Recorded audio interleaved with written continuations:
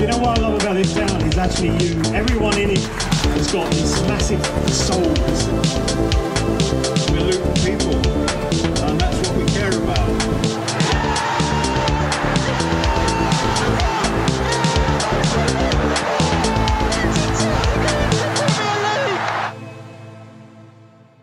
Hello everyone, welcome along to another episode of the Luton Town Supporters Trust podcast. I'm Kev, your host as always. I'm very excited about this episode because it's the big one for the Trust, because for the first time ever we're not just coming at you in audio format, we're coming at you in video format as well. So if you're listening to this in your normal podcast places and you want to actually watch the podcast, head to our YouTube channel or via all the links that we've put out, both where you've seen this podcast and on social media and things like that. If you are watching us on video already, you'll see that we're working on a brand new set, which has been designed and set up by my good friend James here alongside me. Brilliantly constructed, really good stuff, and I thank him immensely for doing that. Unfortunately, whilst the set looks great, I can't get all the makeup to get these two guests looking equally as good, but I'd like to welcome Tony Murray, the Trust Chair, and James Cunliffe, the Lutonian journalist. Tony, I'll start with you. I mean, brilliant, really. We're coming in Premier League team now, and we're coming at everyone with a Premier League podcast. Oh, it's brilliant. You know, we've stepped the game up, similar to the club. They've had to step their game up as well, and it was a great start at Brighton, apart from the result and the train chaos afterwards, but enjoyable day out. I think it was 1 o'clock in the morning when I finally got home. I was absolutely shattered, but I enjoyed it, and it was nice to visit little Japan. Well, we'll come on to the game in a minute, but James, the set looks absolutely fantastic. A lot of your work went behind it, so well done with that. You must be delighted. I am, yeah. It's come together really nicely. I sort of had a vision for it, but I didn't know it would come up this good, so I'm pretty pleased about that. I've watched plenty of videos of how to do it because it's not my usual forte, but yeah, I'm looking forward to this. Unlucky to all you lot, I have to look at us, but yeah, it's been great. We've been doing this since League Two, and we are the only football podcast ever to have gone to League Two, to the Premier League, so it's quite right that we stepped it up and got involved in the video game as well. Absolutely it is. Okay, so for the remainder of this season, every podcast that we do revolving around a Premier League football match will be at this set via video and audio format. We will still be doing other podcasts. We can't guarantee they'll all be on video. We'll do our best to get as many of them on video as we can, but they'll all be in all of your usual audio places right throughout the season. So we will be doing match preview podcasts, match review podcasts, and we'll also do our monthly podcast, chatting the fat over all things football as ever. So you are welcome with us for this podcast, which is the review of the Brighton game. Usually these reviews will come along on the same weekend that the matches take place, but obviously while we've been setting up our set, getting our equipment and everything, we've just taken a little bit of time. We've had that break for the Burnley game getting called off, and we've used it to our advantage. But this is the Brighton review podcast, and Tony, as you just said, I mean, obviously there were a few teething problems, results, transport and everything else, but wasn't it fantastic to see Luton Town in the Premier League? Oh, a long time coming, something to really look forward to, and I'm looking forward to a great season ahead. Whether we win, lose or draw, I'm going to enjoy it. Indeed, yeah. I mean, James, like you said, we are the only podcast that's been running from League Two right through to the Premier League. And we've now seen Luton in the Premier League. I know holiday stopped you from being at the Amex Stadium, but you've waited a long time for Luton to be in the Premier League. And, well, it's going to come thick and fast from here on in too. Yeah, I mean, it's a day I never ever thought would happen, really. I mean, I started covering the club in the Championship and then 3 successive relegations and 5 years in the Conference. And I think when we started this in League Two, just delighted to be in League Two, weren't we? And couldn't have predicted what has happened over the last 9 years. So it was, yeah, typical me that I thought we'd be in the Championship this year. So I booked holiday. I couldn't go to the first game, but yeah, it looked like a great day out, and I think it seems that everybody treated it in the manner it was. I know we did the preview podcast for that game, and I couldn't see a victory, and I didn't predict a victory. And it's not that I'm singing about that. It's just that Brighton and teams like Brighton are not the games that we need to win here.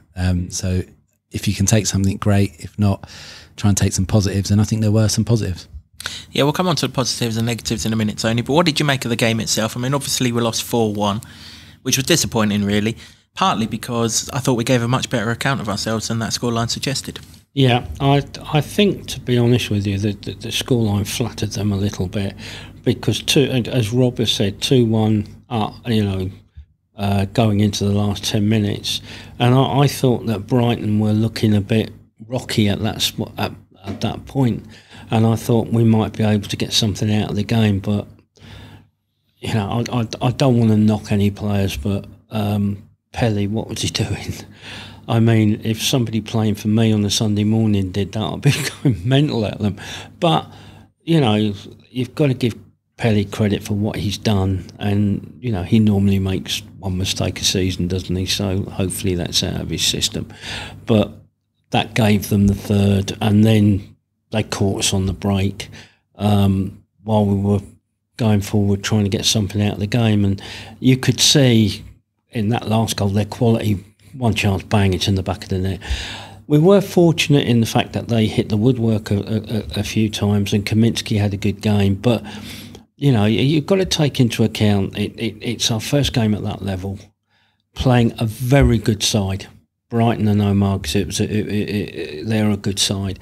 And plus as well, we're trying to bed in some new players as well. So it's going to take us a little while to get up to speed. But I think we can do it. I think we'll rise to the challenge. We've bought well. I thought Morris looked really good. He looked like he could cope with the step up. Chong looked good. Perhaps needs to track back a bit better. But and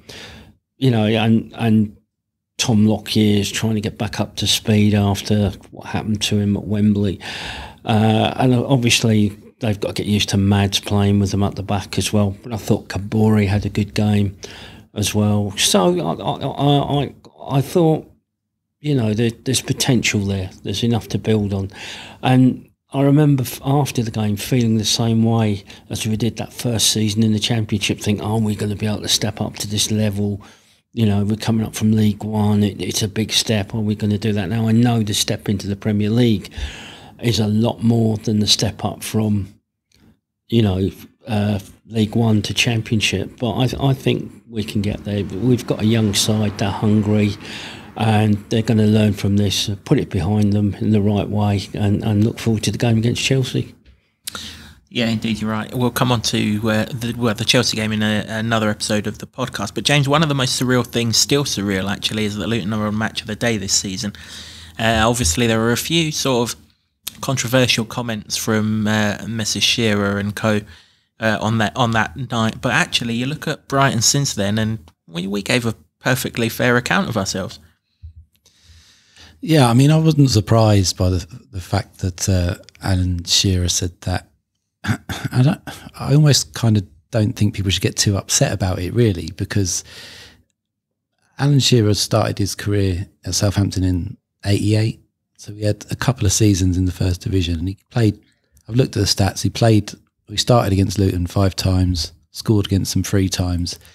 So back then, when he's a young lad coming up, must have thought, well, Luton are nothing really. I'll score against them all the time. And then he didn't have to bother with Luton for 30 odd years because he was Mr. Premier League. He just didn't have to think about them. And so he's not the greatest pundit in the world. For me, he's in your Martin Keown bracket of, look at this replay. I'm going to tell you what he's just done, rather than the modern breed that sort of analyse it, which I much prefer. And that's kind of what he did. And you can't expect them that they've watched the entire game. And if he had, he might have come up with a different conclusion. But he's just going along with the party line, really, that Luton are going to be the whipping boys and they're going to go out. And, the scoreline played into that. And that's all he said, really. I mean, he wasn't particularly fair in the tone. I think there's probably an element that he said Luton are naive, and they probably were. But, it's... If you look at it, that Luton were in that game up until the 85th minute, that's pretty decent for a start. And like I say at the beginning, you're not expected to beat Brighton, and I didn't think they would. But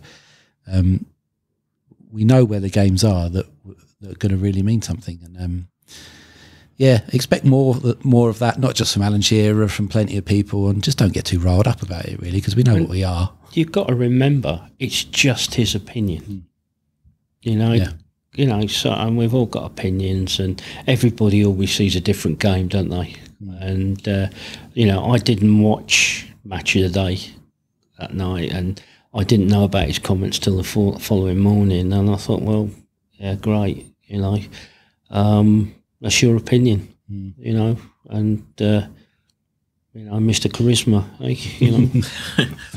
Yeah, despite looking even worse than what we did, Wolves weren't naive apparently on Match of the Day. Brighton suddenly become a really good side in the intervening 7 days. But there you go, James is right. Don't get too hit up on what everyone says, particularly old past it pundits like Mr. Shearer and co. Positives from the day, Tony. You highlighted a few of them a minute ago. Carlton Morris, you're absolutely right. Thomas Kaminski, you're spot on. But I actually thought the game changed when Jacob Brown came off the bench. And considering he was only signed 2 days prior to the Brighton game, I thought that was a really good cameo from him, and there's certainly something to build on there. And the same for Chio as well. He came on and did well. I was a little bit disappointed with Elijah. But you know, it's a big step, and they're not all going to take to it straight away. But I thought Brown was fantastic when he came on, and it's just a shame he couldn't keep that volley down, wasn't it? But no, it looked good. The one thing I do want to mention is about the Luton support down there as well. I'm so proud of my fellow Hatters. All the atmosphere, all the singing came from Luton, and the funniest bit for me was when they were singing to Brighton, Conference Champions, you'll never say that. I thought that was funny. But it was great, and that's the sort of thing we need for every game. You know, right from before the game, right to the end. When the players came over at the end, even though we'd suffered a heavy defeat, you know, they got behind them, they cheered them on, and everything. And again, that's what we need to do every game, regardless of the result. Yeah, absolutely. You're dead on. Really good atmosphere right throughout the day, from being in Brighton itself to getting the train up to the game. The only time you heard from the Brighton fans was when they scored. Yeah, and that just cheered. Yeah, you didn't really hear from them much then either. I think that's going to be a feature, really, and I think I said this in one of the podcasts after we got promoted, is that teams like Brighton, who now are looking to Europe, they are looking at Luton like they should beat them, and they're not really that interested in it. There's going to be a lot of that. The top half of the table are going to be like that. But it's up to Luton fans to do the business and enjoy it, because you've not been there before, and just make all the noise possible. Because I've covered a bit of Premier League about 10 years ago, and it can be sterile. But it's up to Luton fans not to make it that. They weren't penalties either. They were got to be two of the worst penalties. I mean, Pedro, you know, he likes throwing himself about a bit, didn't he? But I honestly thought the referee probably thought about that, and I think he gave us a penalty to even it up, I think, because that wasn't a penalty either. It was just two ridiculous decisions. It was soft, wasn't it? That's the letter of the law. If you saw the World Cup final, where England got a penalty against them, Lionesses I'm talking, I generally didn't think that was a penalty. Yes, it hits the hand, but the hand wasn't out in an unnatural position. I don't want to talk about that, but I disagree with you. I think it was a penalty because she moved her arm towards the ball. So. Yeah, well, but that's all moot. That's all moot. Yeah, I was biased, but you're going to get a lot of that. Yeah, I mean, we're going to see VAR play a hell of a part in the season, really, and we just hope that that old adage, which is proved not true scientifically, that you hope it evens out. Well, they did over the course of the season. They did over the course of that 90 minutes, didn't they? Because, like Tony said, they were both bullshit penalties, really. To be honest, but James, the one concern I had this season, and to be fair, I have not got many concerns this season because, I don't like to use the term free hit, but there's not as much pressure on us as there are on other teams. But one of the concerns I had this season, we didn't score oceans of goals in the Championship. 1-0 was our forte, really. Could we therefore score enough goals in the Premier League to keep us up? I wasn't really worried about defence, and I know we've conceded 4 goals, but we will improve defensively. Obviously, Mads missed some training and the game in Germany because of illness. Tom's still getting his way back within himself. Amari's pretty much been non-stop right through the summer, and so on and so on. But every time we went forward, we looked like we were going to score at the Amex. And for me, that's a massive positive. Yeah, absolutely. And you've got to have that firepower and that strength in depth. I'm pleased to hear that Luton looked better when Brown and Chio came on, because that's the whole point of them being signed, isn't it, really? Chio's pace is incredible, and Brown's one of these signings where I don't think Stoke were particularly bothered about him going, but it's a proper Luton signing that. But I reckon they've done a hell of a lot of homework on him, and I think that they see a huge amount of potential, and he's young as well, and he's big and strong centre forward, and it's similar in the vein of you sign Morris. He's not really broke 10 goals really in his career, and then he goes and scores 20 in his first season for Luton last season. I'm not saying that Jacobs Brown's going to go and score 20, but if he does, he's going to be worth a hell of a lot of money. But that's potential, isn't it? I tell you what, you're saying about us not looking like scoring goals. I think we look like scoring more than quite a few of the teams in that mini league that we're going to be in at the bottom of it. I mean, some of those fans have got to be looking at their sides and thinking, where are the goals coming? Like Everton, Wolves. Certainly Wolves, I'd say. Sheffield United. Wolves had Crystal Palace as well, as Zaha's gone, so, Yeah. Yeah, I mean, Wolves had a couple of chances and of really course, unconfident. Mitrovic has gone from Fulham as well now, so, I think it's all to play for. I really do. Yeah, absolutely. I mean, there's a lot of clubs who, I guess, unity-wise and club feeling-wise aren't in the same position as Luton. And that can play into Luton's hands, and that could be a benefit, and you've got to just try and exploit that. And the other positive, James, was pretty much every result that weekend that could have gone our way did go our way. And, of course, we've had a weekend since then. And to be fair, most of them have gone our way since then as well. Wolves have lost twice. Sheffield United have lost twice. Everton have lost twice. All three of them look absolute basket cases, particularly in front of goal. Crystal Palace lost at the weekend. I know West Ham beat Chelsea, but really Chelsea looked an absolute shambles. Burnley lost on the opening weekend, albeit to Man City, but I know that there's an awful lot of fear about Burnley from a few experts that I kind of trust. So really and truly, although we got absolutely gubbed, it could have been a lot worse. Yeah, and just look at the table. Not in the relegation zone. That's Only played one game. Playing. Yeah. That's what I absolutely love about this Premier League. You can leave a ground second from bottom in the table, and by the time you get on a train to come home, you're third from bottom in the table. And then the next time you play, you're fourth from bottom in the table. I mean, can we, it's just, as a certain fat politician across the pond would say, can we just stop the count right now? Yeah. I mean, yeah, it's looking pretty good at the moment. And it was always going to be a tough start, and everybody was really excited and kind of maybe got a little bit carried away with it. Realistically, if the Burnley game hadn't been promoted, there was an early chance to pick up some points, I think. But it hasn't worked out that way, and you've got to go to Chelsea and try and get something. But we'll speak about that in another podcast. But I'm reasonably hopeful for it. Negatives, Tony. I mean, we're not going to be too negative on this podcast as a whole, but there were one or two.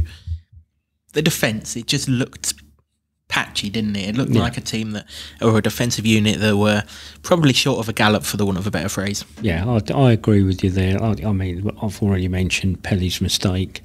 Some of the passing wasn't what it could have been. And he said, Tom didn't look on top of his game on the day. Amari played well, but Mads... I'm thinking the only one back there who's got any pace is Amari. So they've got to be on top of their game. They've got to be reading the game better. But as I said earlier, it's early days, Kev. Yeah, it is. James, one other kind of negative, but I think we all trust him to come good, was Marvellous. He was another one who kind of, understandably, didn't come until quite late in pre-season. We don't actually know quite how much he was doing at Aston Villa whilst he was waiting for his transfer to us, but he just kind of looked a little bit off the pace. But he'll come good. He's a professional. He's the one that knows what that level's all about, and we can expect him to improve as it goes along. Yeah, we know he will. We've seen him last season, and everything that he provided that team, he can do again. It's it's a team with 5 debutants who never played competitively for the club, and everybody obviously in their Premier League debut. No one in that team played Premier League, did they? Yeah, with the exception of Marvellous and Chong. Chong also played 4 or 5 games. Yeah, that's right. So,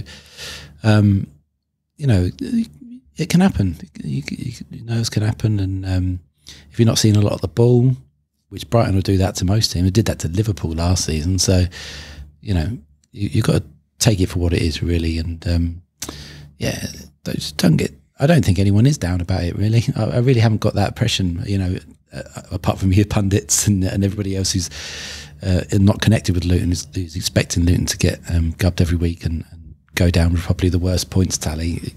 I don't think that will happen. But from a Luton perspective, I think everybody's quite, you know, they're seeing the positives. And that's really what I wanted to see at the start of the season, is that don't get sucked into this doom and gloom of it.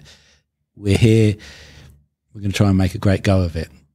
We all know the end game, and you know, the money from this season is helping that, and then it's power court, and then that's the future of the club secured, and this is just a season to savour, isn't it? Mm.